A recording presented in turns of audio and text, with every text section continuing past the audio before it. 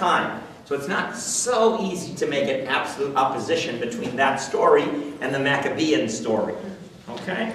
So, let me just end with two other things about this public celebration of Hanukkah. The notion of declaring a day, a public celebration, a government proclamation, is Greek. That's what the Greeks do all the time. They declare a day to be a holiday. So they're imitating the Greeks and celebrating their political independence by declaring Independence Day, the day of their rise to power, as being a holiday.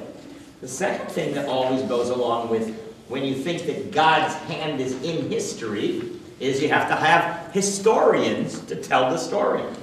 The last historians we have in the Tanakh were in Ezra and Nehemiah. Now we have to have new historians, and that's of course where the books of Maccabees come from. But the history writing is half Tanakh, with lots of references to the Tanakh as you saw, and half it's Greek historical writing. What happened to that book in the end? Rejected by the Rabbis. Did not make it into the Preserved by the church. It made it into the Tanakh. No. Yes. How? Into the Septuagint. It made it into the Tanakh of the Jews from Greece. Greece. Sorry, Well, the Greek-speaking Jews of Egypt, of Alexandria. They got this wonderful letter and they were convinced. So it is part of the Tanakh. That is, the Tanakh, the ancient Tanakh of the Greek-speaking Jews of Egypt. What we don't know is why, later on, whoever decided about the Hebrew Tanakh didn't include it. We have no idea.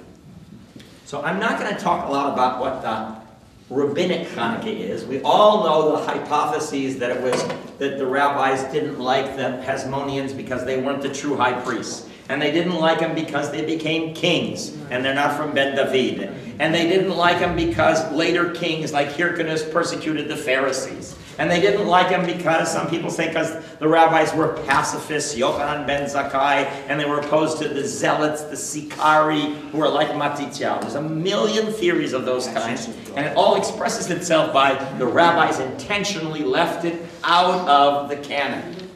To which I must admit that there's no evidence for any of that, which is great because then the historians can do their own drashot. And I think the drashot are lovely. And many of us grew up on them and were inspired by them. And I have a piece here from Arthur Waskow who makes that a central part of his understanding, of his Jewish renewal understanding of Hanukkah. I have nothing against drashot. I will only say that it's all based on arguments from silence.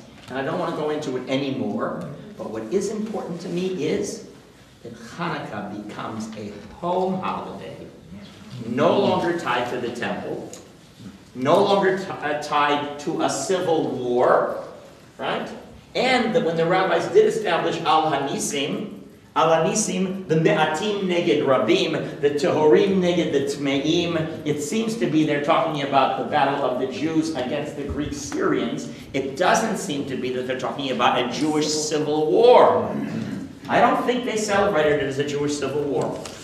But there is some evidence about what the rabbis were trying to do. There's a Midrash in Pesachta, either Rabati or Kahana, that says that when the Maccabees conquered the temple, they found that there were 7 or 8, I guess 8 spears. And they made us Hanukkah spears. Right.